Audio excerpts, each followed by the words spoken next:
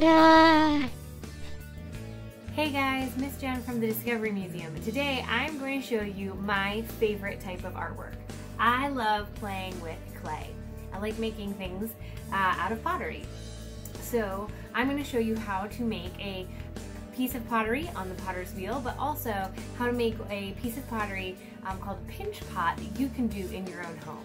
So really quickly, I wanted to show you to make a piece of pottery on the potter's wheel, you need to have your clay centered, and then once it's centered, you're going to take your thumbs and you're going to put your thumbs right in the center and make a hole.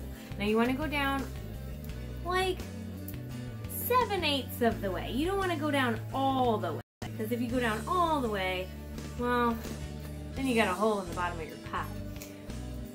So you're going to add some water because you're going to be hitting some fresh clay that doesn't have any moisture in it.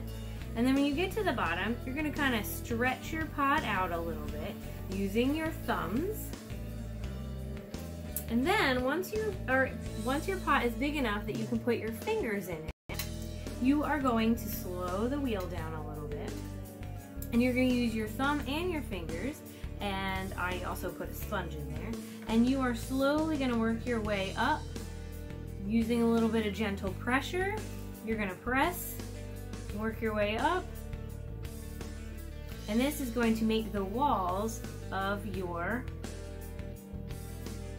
piece of pottery. Now you can turn this, when your walls are thin enough, you can turn this into a bowl or a cup or a vase.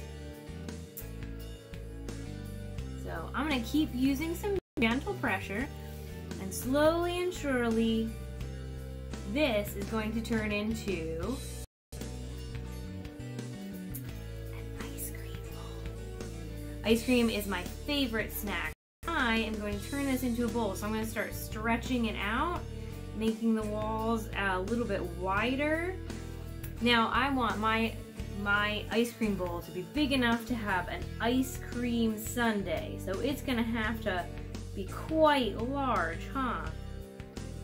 So I'm going to keep working on stretching and making my walls a little bit thinner and a little bit taller and a little bit more stretched out, a little bit wider. What do you think? Do you think this is big enough, or do you think we need to go a little bit bigger? I'm thinking we might have to go a little bit bigger. Let's go a little bit wider. So, to make a pinch pot, you're using a lot of the same methods.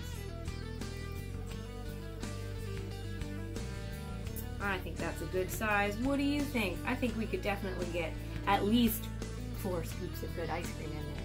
Now to make a pinch pot, you're going to use the same method. Now, I gotta scrape my fingers off because they're a little bit goopy. But basically, you're going to take a ball of clay. Now you can use clay, or you can use Model Magic, or you can use Play-Doh.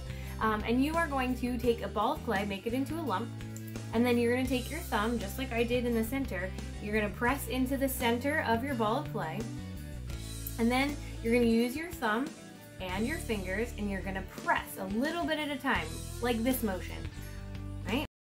You're going to press a little bit at a time, use some gentle pressure, add some water if it gets too dry, and you're slowly going to start making the walls of your clay a little bit thinner.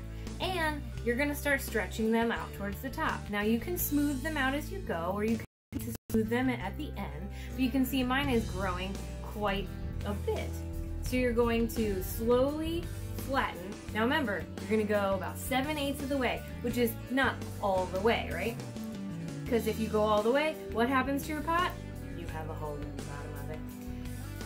So now if you want this to be a little bit wider out, you can start stretching it out. Maybe you want to use this for your ice cream bowl?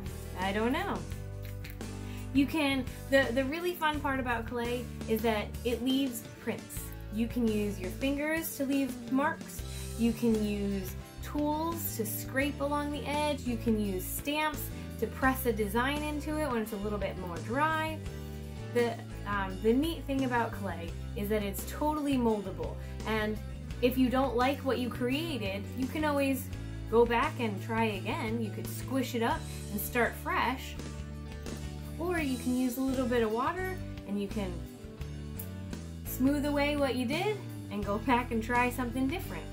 So, this is my favorite type of art. It might not be your favorite type of art, but it sure is a fun way to get messy. So, I recommend that you get some clay, Model Magic, Play-Doh, something mushy, and try to create something cool from it.